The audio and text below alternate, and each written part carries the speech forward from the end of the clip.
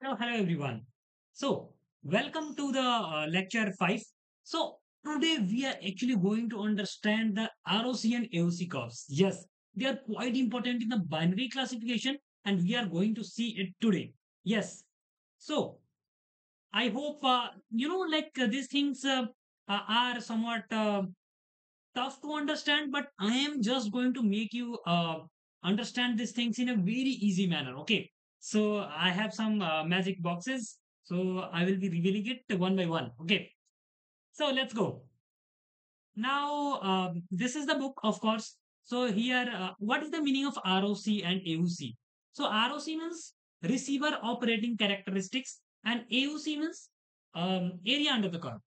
So have you even listened the word like area under the curve? It was a topic in the 12th class also.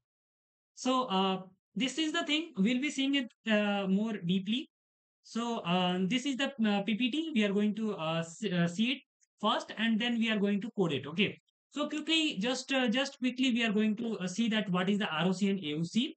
So you have seen the ROC and AUC.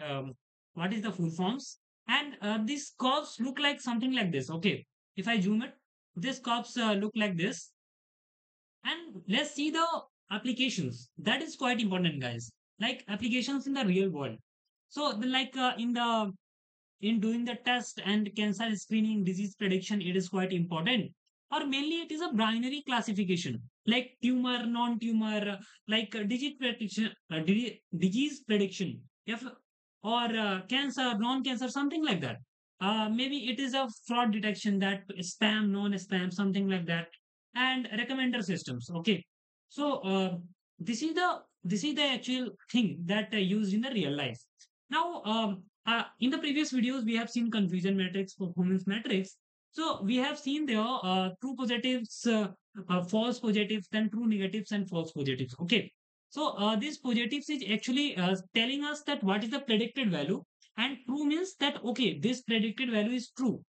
But like we have predicted that it is positive, but that was false. Okay. So this is the thing, and if you have not watched that video, then link will be in the description. Just go and watch that video. That is the simple thing. Okay. So I hope you got these things and you are familiar with these things. So this is quite easy. Now we are going to talk in the ROC that true positive rate. Okay, true positive rate, recall, sensitivity. It is actually the true positive upon true positive plus false negative. Okay, so this is the formula, guys. Just have a look. Okay, so this is the formula, and you can calculate actually the true positive rate, false positive rate, and you can actually make ROC curve. Okay, so we'll be not going to do it by hand. Okay, we'll be seeing it. So fine, we have done it. Now you can see here that ROC curve is there. Then all these things. So like sensitivity, it is called also the sensitivity. Okay, true positive rate. So fine, now we are going to actually plot. Okay. So from sklearn.matrix, import ROC curve. So we are just going to do that. So I have actually written the code before, so that we'll be quickly seeing all these things in a very easy manner. So let's see. Okay. So here, ROC curve. I hope it is visible to you. So, like we have defined the Y scores so that we can see that how much score it is doing on particular SGD classifier. Okay. And after that, we have actually imported directly import from sklearn. Okay. So ROC we have imported, and what we have, right? False positive rate, true positive rate, and then thresholds. Okay. And we have got this thing. Um, After that, what we are going to do, we are actually going to precision recall curve. We are also going to do this thing. Fine. Now we are going to make this plot. So the code for the plot is this. Like main plot is this. Okay. So you can see here ROC curve is this. Okay. This is the ROC curve, and we have written the code here. Just see these things. PLT dot plot FPR, like false positive rate, then true positive rate, then line width and the level. Okay. So you can see here, it's amazing. Okay.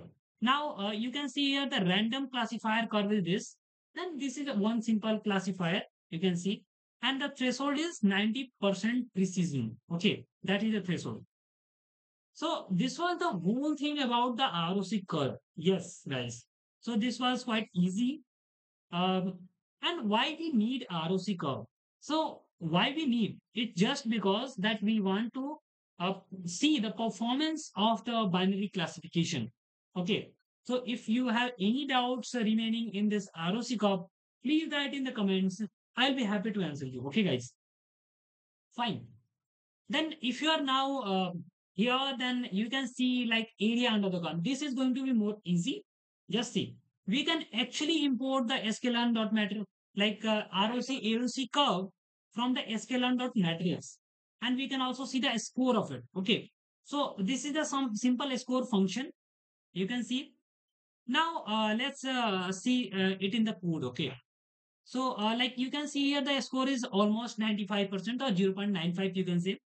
So we are what we are going to do, we are actually going to compare the area under the curve between the random class forest classifier and stochastic gradient descent. Okay. So what we are going to do, we are actually going to import the random forest classifier, and after that we are just going to forest classifier. We are taking it as a random state 42. Okay. Like we are actually seeding it. Okay. That is the thing. And we are going to predict. Okay. So just you can see there y probabilities are there.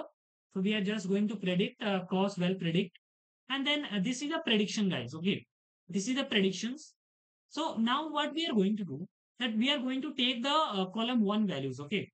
Column 1 values will be giving us the prediction that how much the model is actually predicting. Okay. So let's see some theory also. Like here you can see like 0.89, 0.01. The first image is positive with 89% probability, and second image is negative with 99% probability. Okay, so this is the thing, guys. Like yeah, like if you can see that 0.01, so 1 minus 0.01 is actually the 99% probability. Okay, 0.099. Okay, so this is the whole thing, guys, and now let's make the curve and see that which have the more area under the curve. More area on the more the area, it will be more accurate. Okay, so this is the thing, guys. That's it. So we have plotted this graph. You can see here. Here we have seen the precision, recall, and threshold. And after that, what we are going to put recall, then precision. We are making a curve between the recall and precision. Like you can see here, I think it is the SGD curve. Okay, it is the actually random forest, and then after the we are actually also putting the recall and precision for the SGD and for the random forest both.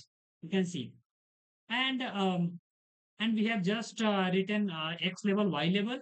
Then we have written this ligand. It is called the ligand. Okay, and we have put it in the lower left. So this is the curve, guys, and by visualizing this curve, you can see that SGD is actually covering the less area. You can see here. This is the area it will be covering, but random forestry is covering the whole area. This much area is extra. So that's why it is more better. You can see here, like if we have also got the AUC score of the random forest. Okay, so it is 99%. Okay, 0.99. You can say. Okay, and F1 score is also there. We have talked about these things in the previous videos. I hope you have watched this video.